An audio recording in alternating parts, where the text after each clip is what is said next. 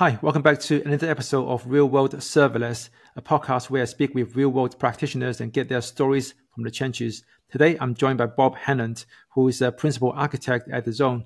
Hey, Bob, good to have you here. Nice to be here, yeah.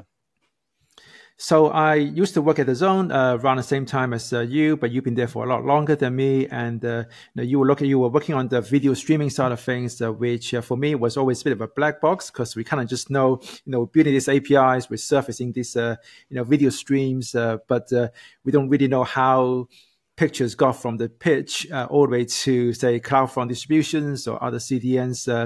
And that sort of things. It's also pretty crazy when it comes to, when you think about the kind of scale that DAZN is running at with millions of concurrent viewers. So there must be some pretty amazing challenges that you have to deal with there.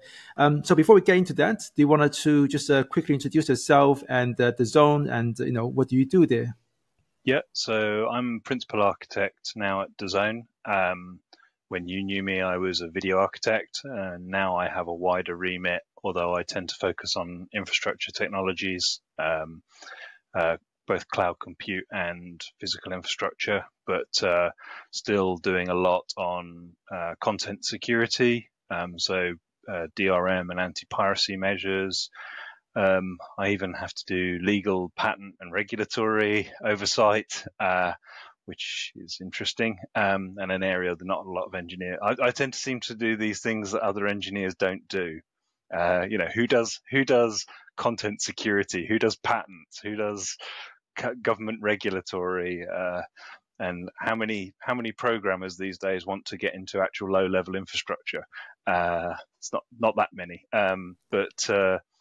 Yeah, I have over 20 years in the media tech industry. Been a technologist. I did a decade in consumer electronics as well, for big name brands there, and also been ex-BBC, Norwegian Telecom, and Talk TV, various other different places.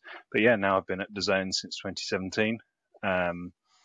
I've been there from when it was really small, just a couple of countries we were in before, and then seen it all the way to now where we're worldwide, dealing with millions of subscribers and in doing thousands of events per week. Yeah, I remember even when I joined, I think it was 2018, it was still quite a small operation. There were not that many engineers, at least not in the building in London. When we had to hire, I think it was hundreds of engineers in the space of like 2 years. But for all that, the people that were still just working on the API side of things, I've always heard a bit of a murmur about the stuff that's happening in the video stream side of things, some of the challenges that comes with that. And when you've got right now with millions of concurrent viewers, that must be some pretty interesting scalability challenges. Can you maybe talk briefly, at least on a high level, what kind of scale that DAZN is running at, and what kind of problems that comes with that? Yeah, I won't divulge any company numbers around what we can. There are some public stuff done, but I wouldn't want to try and remember the exact numbers that we published. We're a privately owned organization, so we don't do that, but we don't have to do that. But it's interesting because we have over 100 sports rights, and anything from competitive lumberjacking and competitive fishing to the hottest thing. So we've got the NFL national football in the USA, but we cover the rest of the world. So we run NFL Game Pass, what was NFL Game Pass International on behalf of the NFL. We have the Italian Serie A, and Italians are fanatical about their football. We have Serie A, I think also Serie B, and other content. We have Japan J League, J League 1, 2, and 3. We have a significant amount of sports in Spain. We also have the a decent impact in the DACH region, in Germany, Austria, and Switzerland. And then we have our fight sports as well. So we do both subscription-based match coverage, which is very extensive across a wide range of fight sports, and then we now do pay-per-view boxing as well, which has been an interesting shift for us, moving from a pure subscription. And then I think recently we're also currently launching the free to view as well. So people can just sign up and watch a selection of content. We've been a big advocate of women's sport, which has seen massive increases in audience since we've been able to provide more coverage rather than just a match here and a match there. We provide regular coverage of women's football in particular. As when we've even got some, we started mostly doing event-based. So the model was everything is about the events. But then we got more and more demand for having what we call linear channels, which is like what you'd be traditionally familiar with. We do some of those syndicated out to partners like internet service providers or cable TV companies or satellite TV companies. And some of them we just run on our platform because some people just want to turn on and watch something. They're not, so we do these thematic channels where somebody can watch something of a particular theme and it will just carry on through. Or you can log into the app and watch live events, or you can watch catch up of a whole range of sports, whatever somebody happens to be interested in. And when you go from something like competitive lumberjacking, the audience can be quite small. It's passionate and it's interesting to those people, and it can capture an interesting audience. But when you go from that to something as big as a Super Bowl or a local derby in Italy for football, that can, the disparity and the changes you have to go through. We say, like, during the middle of the week, the consumption is relatively, the baseline consumption, our baseline to peak is huge. The differences in what you can see, going from relatively modest numbers and then scaling over 1,000 times to the weekend can be a challenge, because you're not. How do you plan for that level of compute change? And also, unlike, say, a traditional video on demand provider like, say, Netflix or Amazon, people, if you release a new episode of a program, say, there's the old Game of Thrones effect or whatever we want to go for as being the current thing now, they can take a piece of content and they can pre-seed it out to their CDNs before they've made it available before they've made the listing available.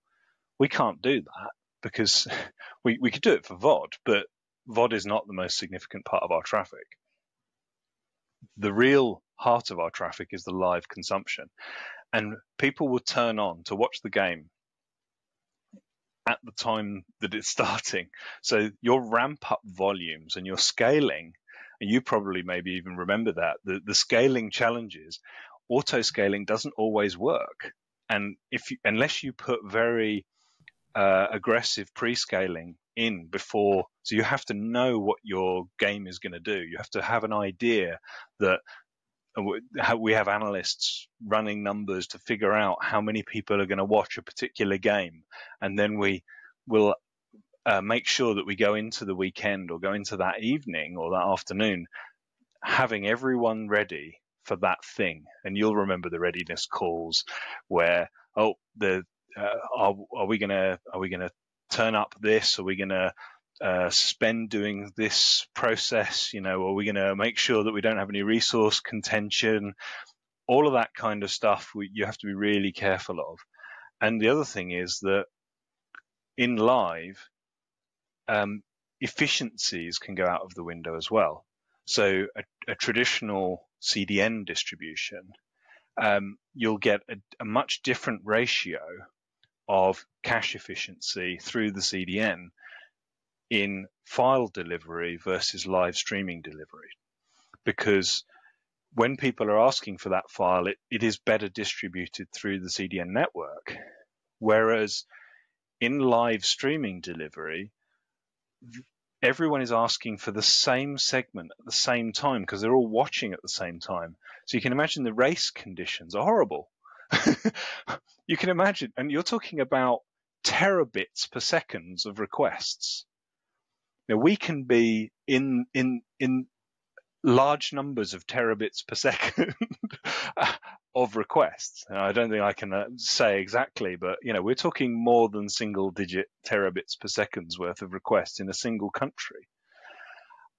How do you deal with that race condition where at the edge all the requests are coming in for the same file at the same second, even sub-second level requests, because we actually NTP sync all of the clients on playback.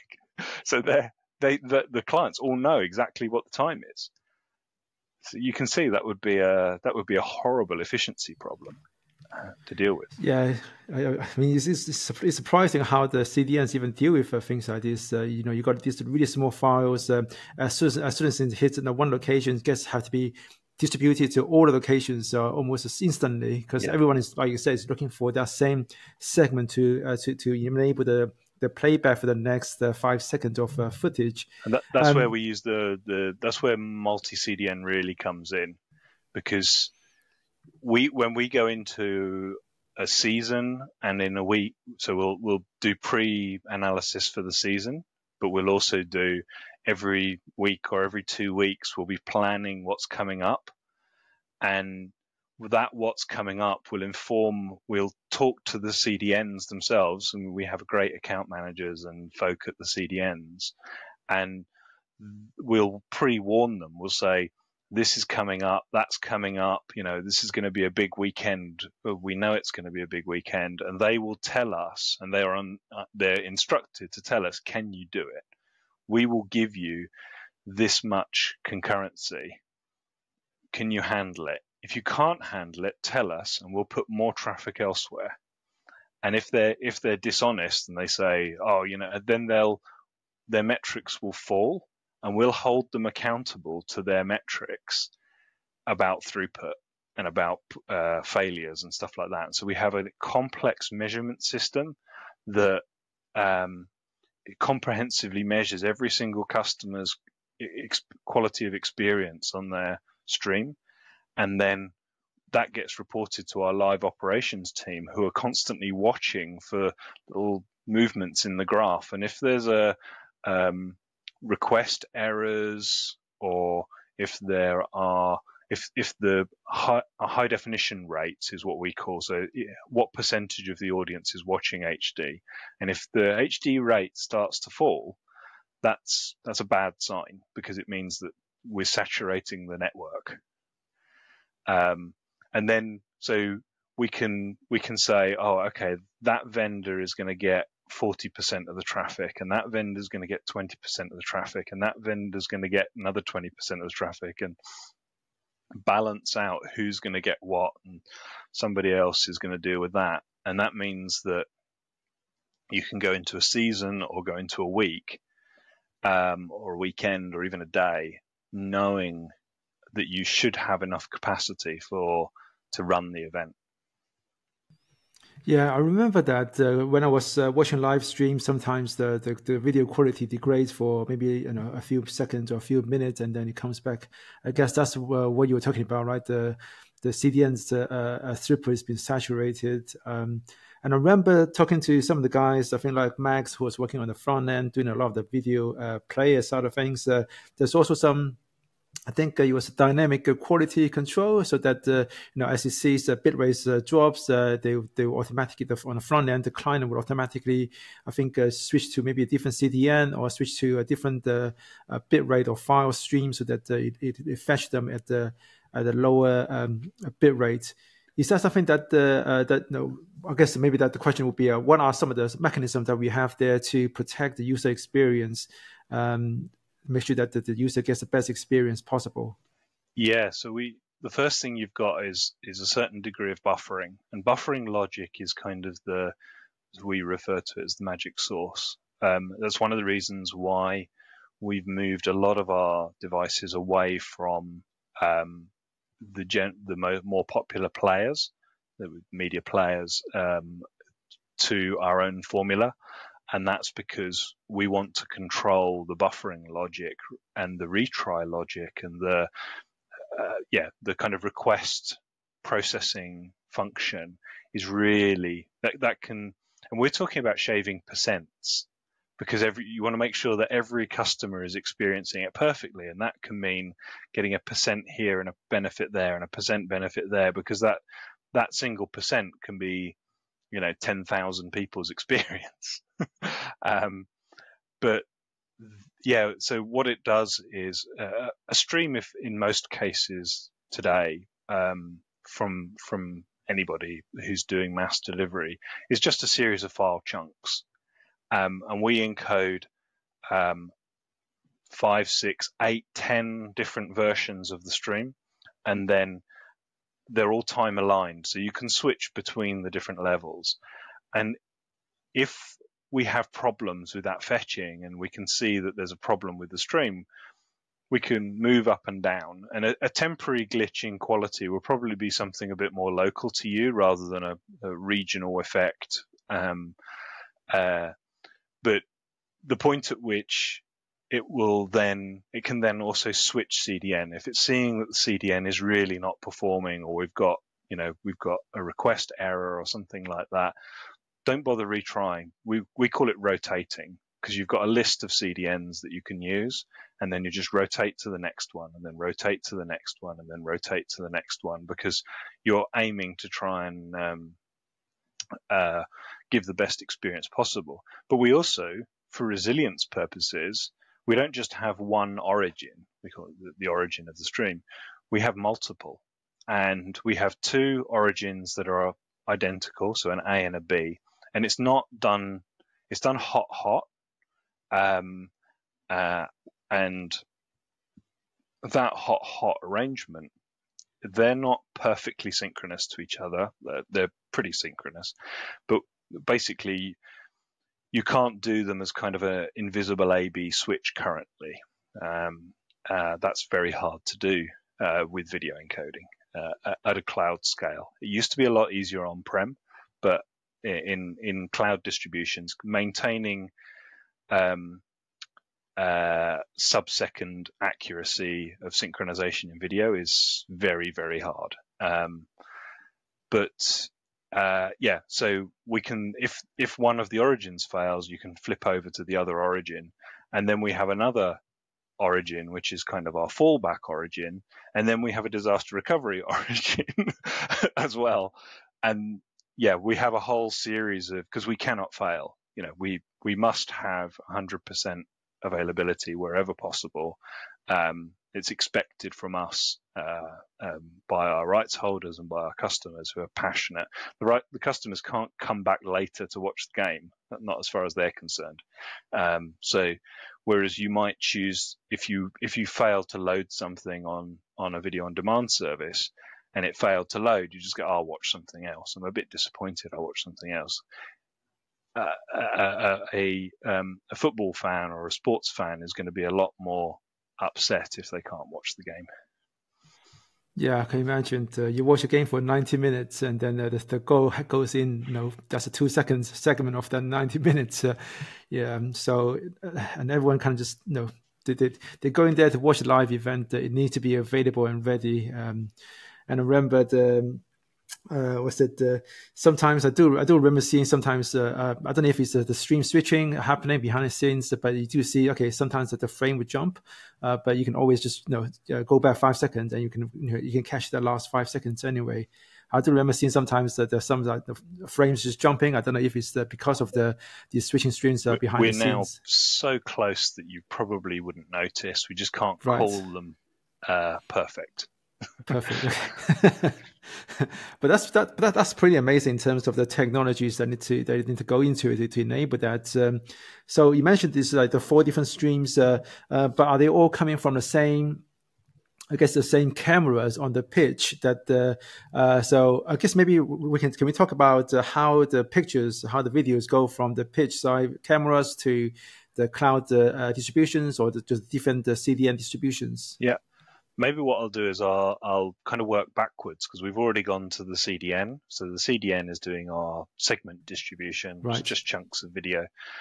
The head end consists of 3 components. Call it 3 components. There's an origin cache, which is just a Nginx or Varnish cache. There's a thing called a packager. The packager creates it in a format that your device expects, and because Apple, Google, Microsoft, and the others couldn't necessarily all agree on using the same standard, Apple has their format, everyone else has their format, and we also apply the encryption at that point. DRM is just AES encryption. It's a block cipher, continuous block cipher. The secret of DRM is in the key exchange, not in the packager or anything like that. And then, so the packager is making it in a format that you expect, and then the encoder sits before the packager, and the encoder kind of does what you'd expect. It produces the 8 steps on what we call the ladder. You can step up 8 different 8 different video qualities and 2 different audio qualities. Before that, our encoding is all done in the cloud, because actually scaling from, say, 3 or 4 events in the middle of the week to 60, 70 events at the weekend, and these compute instances are very big. So, you're talking large number XL encoders, and so we have had incidents before where you have to kind of tell Amazon how many machines you're going to need, because they're going to be worried if they run out of compute.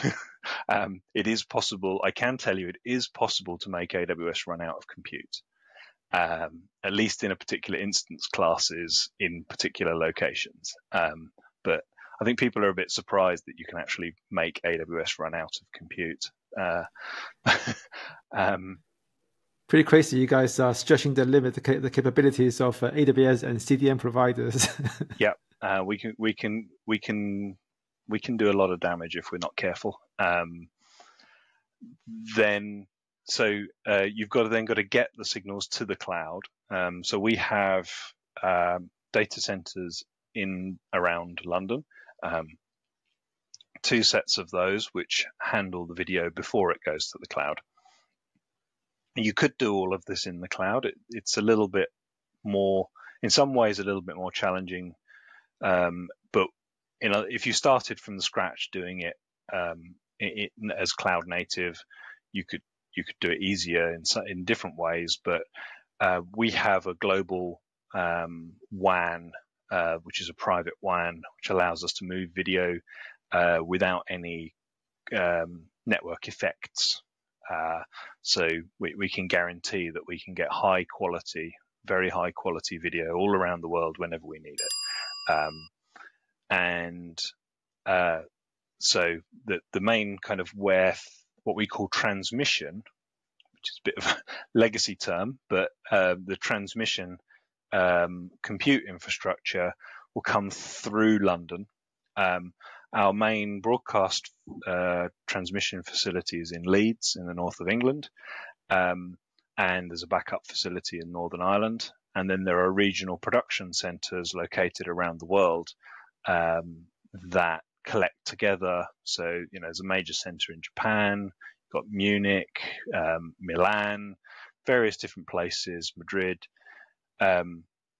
where we will put stuff together, collect the events, things like that. But it tends to all come landing back through London, controlled by teams in Leeds and Northern Ireland. And in what you're doing in transmission is you're making sure that whatever you're receiving, wherever it's coming from in the world, you're making sure that you always have output. Because you can lose the signal because it's coming in from so many different places. You can lose the video source, and whoever's done streaming, you've experienced that situation where somebody drops out, something like that. If you just put the stadium connected directly to the cloud encoders, what would you do if something went wrong? But also, how do you insert ads? How ads are a revenue source, and I won't dwell on what people think one way or the other, but we have to have processes to insert ads, but also we're not the only one who consumes these feeds. So whether we had ads or not, we'd have to cover the break. So there's a break in play. We have to fill that with something.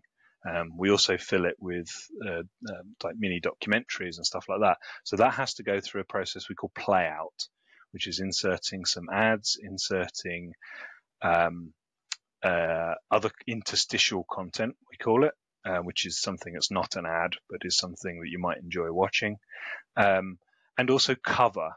And cover is when things go wrong, because we might lose a feed from a stadium. We might have a match disrupted for some reason. And, if it's rain in tennis, what are you going to do? You can just show the tennis court for 2 hours while they're waiting for the rain to stop, or you can put something else up.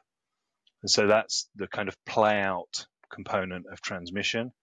There's a thing called MCR, Master Control Room. And MCR's job is to make sure that it's leaving TX, not manage TX themselves. TX is a separate team who are making sure that their event is working. But once it leaves TX, it's now MCR's responsibility going up to the cloud. And then MCR is also making sure that the signals are arriving. And we have so many different stadiums around the world and venues around the world. And, it could be from a satellite truck in the Sudan, or not Sudan, I don't know, somewhere. It could be in a satellite truck in Africa if it's the one of the races across the desert or something like that. Or it could be a Las Vegas casino. It could be a football stadium, but it also might not be coming only to us. It might be going to multiple broadcasters. So we're just one of the consumers of it. It might be dedicated to us, or we might be the host broadcaster. We might own the right to it in the case of, say, many of the boxing matches we do. And then we've not only got to send it to ourselves, we've also got to send it out to all of our syndicated partners. So MCR provides a really solid kind of nexus point for everything that's coming in and out of the zone, whether it be a fully prepared stream or whether it be something that's coming in a bit rough and needs to be treated and then syndicated on, something like that. So we have a lot of complicated switching and processing of high quality video streams. And, we're talking anything from 3 gigabits per second over IP to 45 or 15 megabits, some of it. It can go, 3 gigabits per second IP video, uncompressed, is quite meaty.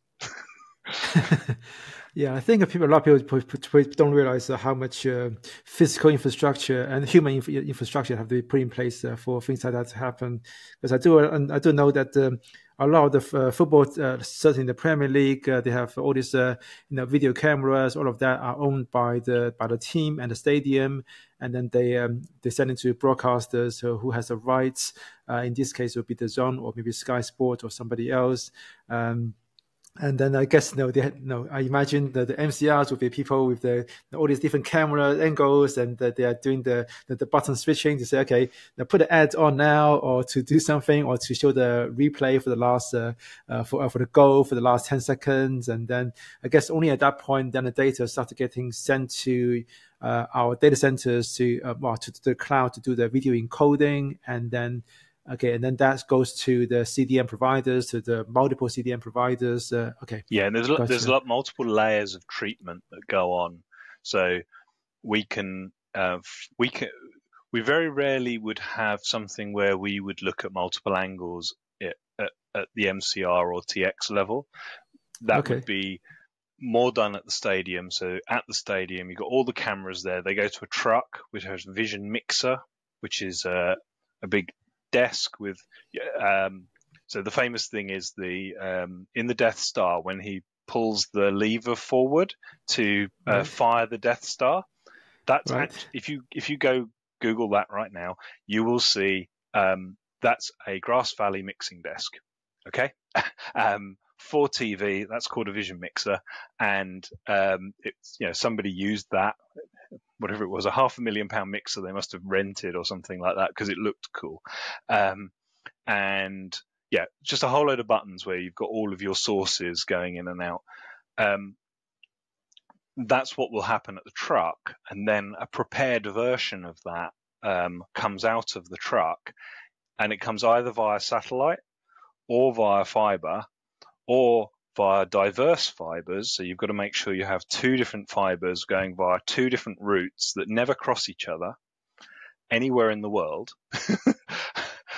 which can be a challenge because what you don't want is some digger to cut through the fiber and you lose it. So you have to plan all these things, like what's my diverse fiber route, and then I've got my fiber optics, which is my high quality from the stadium, and then maybe if it's a really critical event, I've also got a satellite truck to bring it back to me. Or if I can't get fiber, then I'll use it via satellite, but I'll have to. The satellite link isn't always the highest quality compared to fiber, so you've got a little bit of a balance there. And then when it gets to us, what we're doing is kind of finishing it off. Making it that little bit last bit of DAZN polish on top of something that was probably quite generic for multiple broadcasters around the world. And there is a thing called remote production, which we've done some work on. It's not the most common thing in the world at the moment because actually you need things like 40 gigabit links from stadiums and stuff like that, which can be challenging. Do you guys use Elemental and things like that? Because I thought the Elemental was supposed to also be able to get you access to live video streams from cameras on the pitch and things like that.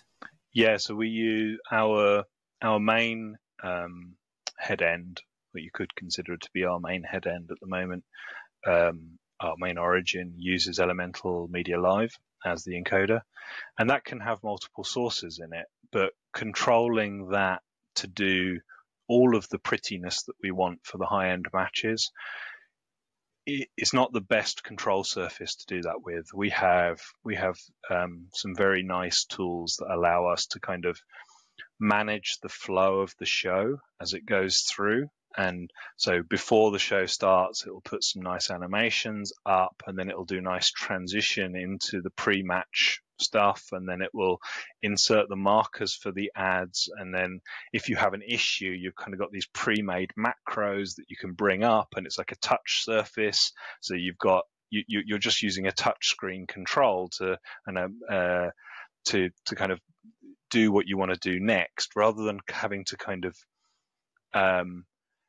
Elemental is a bit more of a raw tool and a little bit simple for the richness of features. And Elemental gets better every year in terms of its capabilities, but as a playout surface, I think even they would admit it's not up there with the best playout systems that you can get. And we do have some of the best playout systems you can get to give the best experience we can do. And I also know that the DAZN does a lot of its own commentaries. It's got its own commentary team. In fact, I remember someone was telling me in Germany that a lot of people watch the DAZN because they really like the guy that does the football commentaries for Bundesliga. So does that bit happen in the MCR, or does it happen before or after that? So sometimes you'll get commentary that comes from on the incoming feed. So that might be a game that or an event that we're running in but a lot of the time, what happens is we get the world feed, which is what we call, it's the generic version that has the stadium atmospheric sound, but has no commentary. And that arrives with us at the MCR, and then they will link in over IP links, a commentator who is sitting in a room somewhere in the world. We have these commentator booths which people can sit in, and they have headphones and a monitor and microphone and all that kind of thing. And then they see an ultra low latency version of our stream, and then they're commenting on that, and then that gets sent. The audio from them gets sent back and then remixed within the stream. And the good thing about audio is that audio encoding takes very little time. So from the time it takes to send that signal to Munich to a commentator for them to commentate on it, and then get back to us is just a fraction of a second. So it doesn't really introduce any overhead for us, but it means that we can mix in commentators anywhere in the world. So we could have a German Bundesliga match commentated by somebody in Japan, just because we can do that. We can create in any language we see fit to, or anything that makes commercial sense for us to provide a commentator for. Yeah, I guess that makes some of the localization experience a lot better, because you can have someone, like you said, commentating in Japan in Japanese, and showing a Japanese commentated stream to the Japanese audience. Yeah, and we've had occasions where there's been a Japanese player who's been very popular in Europe. There's been a Japanese player who's playing for a big European team, and that creates a great deal of interest. And so we end up having a large audience for European football in Japan. And so it deserves that little bit more treatment than just if we were going to say, there's a niche audience, or they can watch it in German or English. Because, well, hiring a commentator to commentate for those games for a small audience might not be justified. But if there's a decent size audience, then creating a local version can be an advantage. Okay, so quite a few things you've talked about so far. Kind of, you've got this really this resilient architecture whereby everything has got like a fallback. You've got your fallback on CDNs. You've got your fallback on the fiber optic cables, and then we also have fallbacks on the front end as well as on the back end side of things. Resilience. When we're looking at the zones coming up, the engineering principles, resilience was like number one, pretty much above all else. The number two was scalability.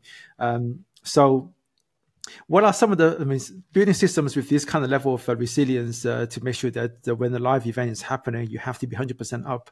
What are some of the biggest lessons that you've learned about that, and what are some of the biggest challenges that comes up when you have to think about really high number of uptime? I would say that you have to be careful as to what you've got. economy of scale as well, because you can as you move from one part of one stage of your business to another stage of the business, what costs you money can change, and a lot of engineers aren't particularly exposed to the cost implications or the overheads that their decisions make, and we're deciding that because your part of the project needs to store some data, that you're going to spin up a database. Have you thought about the consequences of that? That's creating a whole new instance, and it's easy to go from having some instances or to sit in your domain, and then that problem can kind of balloon, and then you're thinking about what's impacting my resources and what's costing me,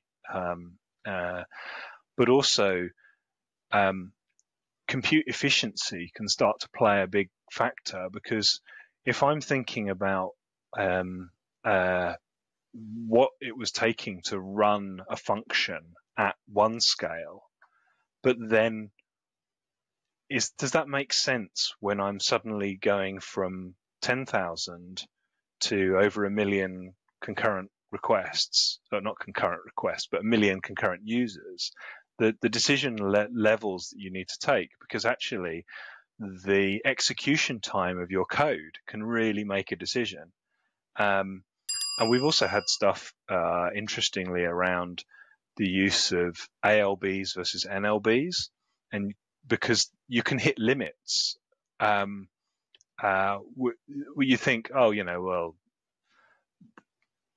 Amazon's providing a service, it's got to be unlimited. No, there are limits to what you can actually request on certain services, and there are patterns that you need to talk to experts and talk to either Amazon themselves or people who've got experience when you're saying, why can't I get the most out of this?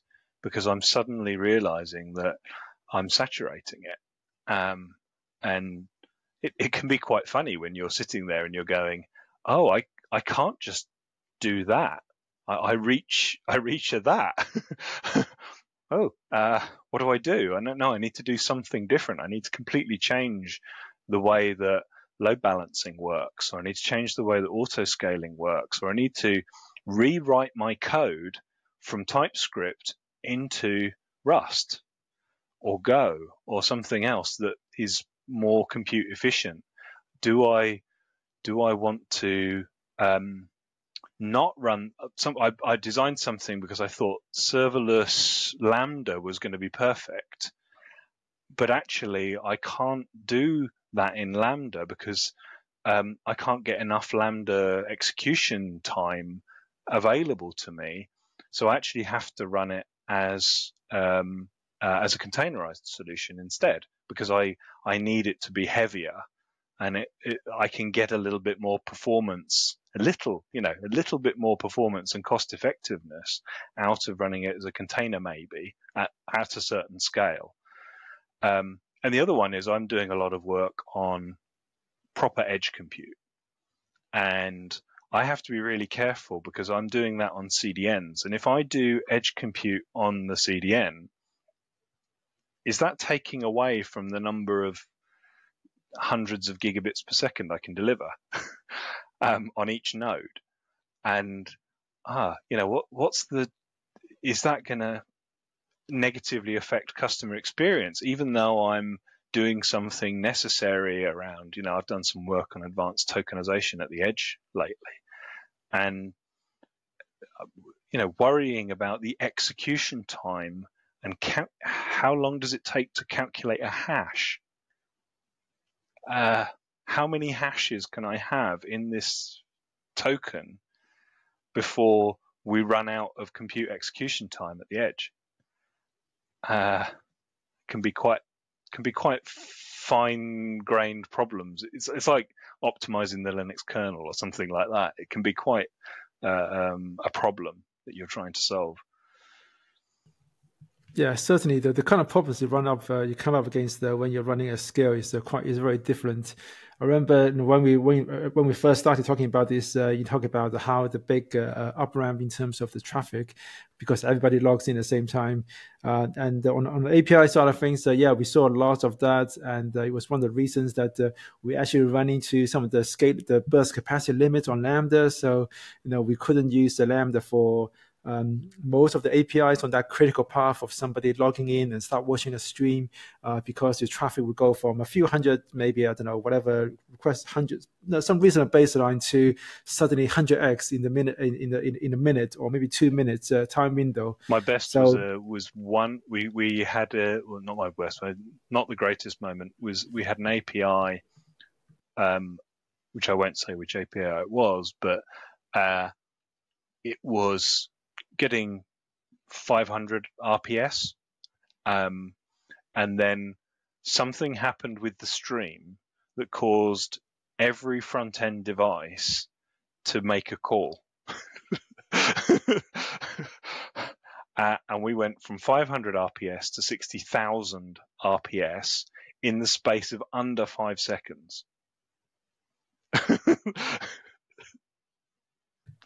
Yeah, that can happen when you've got millions of concurrent users. And the ability of streaming to create stampedes is something that I don't think people experience in other, there's the, what do you call it, the hacker news effect, right? That kind of thing.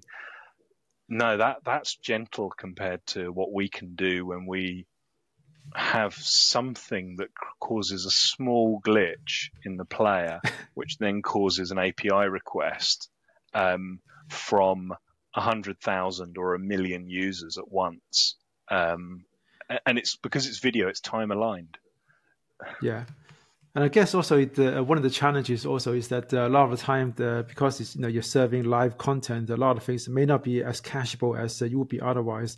And also because the requests all come exactly at the same time, maybe you haven't had a chance to cache that previous request before you handle the next one. Yeah. So there's a lot of challenges that makes some of the, I guess, more traditional web traffic patterns and the best practices make it quite hard to apply in this particular situation. Yeah, I know that from the API side of entitlement checks, cryptographic functions for handing out keys, they're all really tough. Yeah, things that seems simple in pretty much every single other use case suddenly becomes a potential problem that's going to trip you up.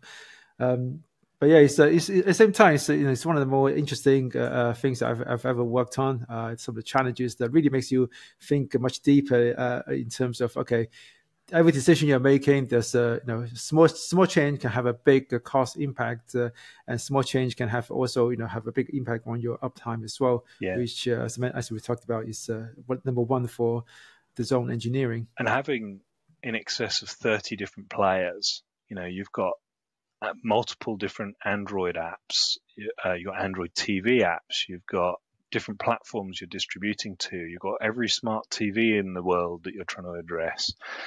It means that any single change to a front-end API has to be really carefully thought through, really, and the rollout strategies can also be quite challenging to say, I've got to put this feature in. I need to make this change. How do I identify? How do I target? How do I get the teams? Is it a platform that's depreciated? Is it a platform that we're struggling to get developers time on? Those sorts of things can be really painful for feature releases or security patching, not patching as much as like security features and things like that, which is something I'm responsible for. So yeah, there can be a lot of different challenges. And I remember there was also, I guess there was set-top boxes. Some of them are running. They don't even run the standard HTML. They got like custom implementation of HTML. So there's things like that, which I remember some of the front-end teams was always have to be quite careful about in terms of code changes. No EME, MSE, that's none of that. You've got native API. Some of them aren't even, they're running different things like CE HTML.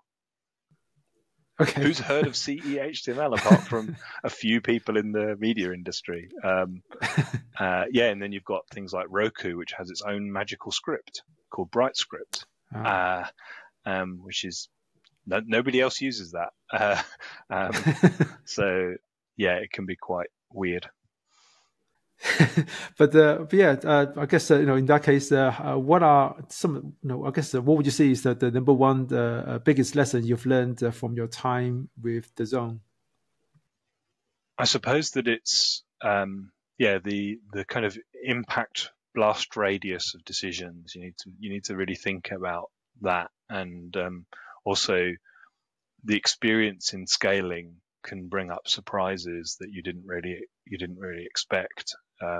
In order to maintain that kind of high level, high quality, high demand, coping with all that demand, and also changing fast.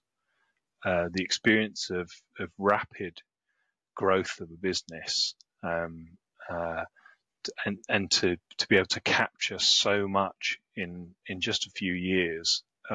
There are businesses that their customer base scales quite rapidly, but I don't think there are businesses that grow both in their breadth and their demand at the same time to that degree where you end up offering 10 times more than you did before, while also delivering to n times many customers. That kind of growth, I think, just if it was just dealing with a massive growth of customers, that would be a different problem, to also at the same time trying to offer a wider breadth to customers.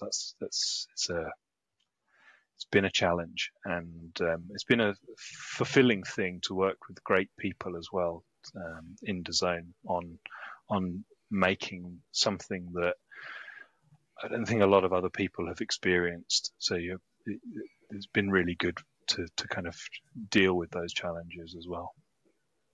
Yeah, it's definitely been one of the best teams that I've worked with. Some really, really smart people, people that I still keep in touch with, like Luca, who's doing amazingly well at the AWS.